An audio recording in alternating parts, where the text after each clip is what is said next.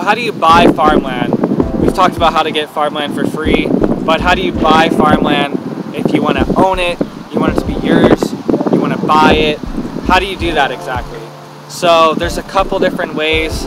Obviously, you can save up your own money. You can get a conventional loan, such as an FHA loan, where you put 3.5% down, you buy in your first house, whatever.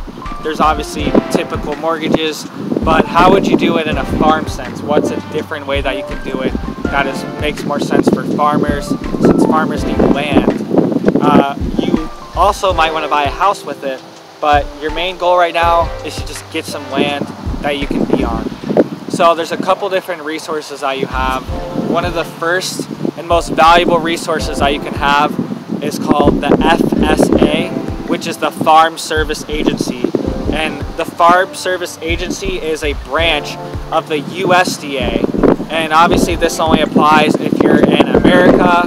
If you're in other countries, look at your farm agency and see what programs they have, see if they have any government programs to help beginning farmers get into. But you want to look into the FSA, which is a sub-agency of the USDA. You should be able to find it. Google Farm Service Agency and you should be able to find it. And from there you can find their different types of loans. This is going to be your easiest way to get into what they call a beginning farm loan. And what that is a farm loan for a beginning farmer.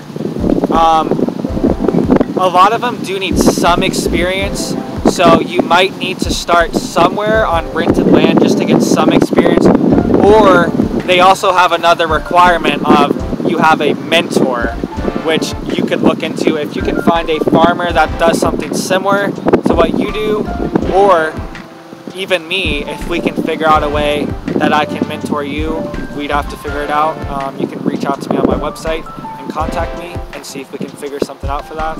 But if you can get a mentor for your farm, then you can get access to some of these loans. So one of the first loans that you can get access to is a microloan through the FSA, and that's one that you need a mentor to, and that's up to $50,000. So you can get a microloan for an ownership loan and for an operating loan.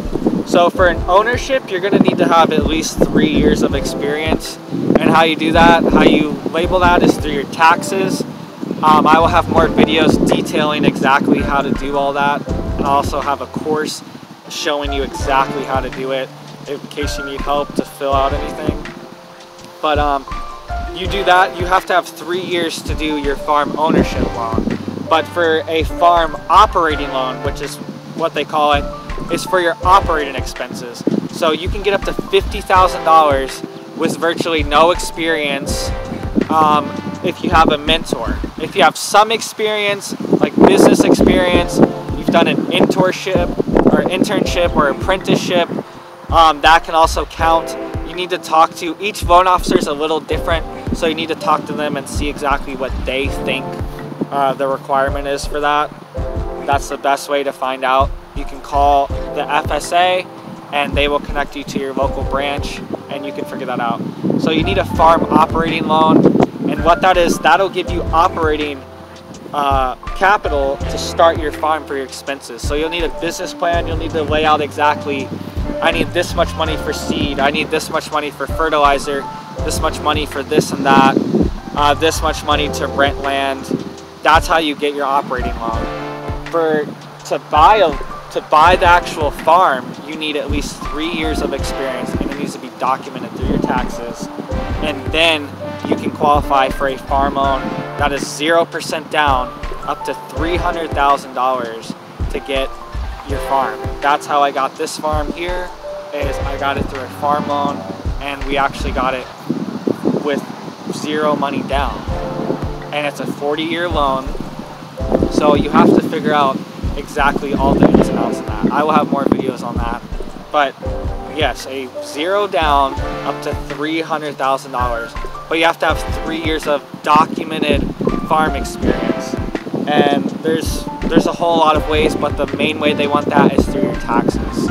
So you can look into that, you can check that out. That's one of the easiest, simplest ways to get in buying farmland with 0 down.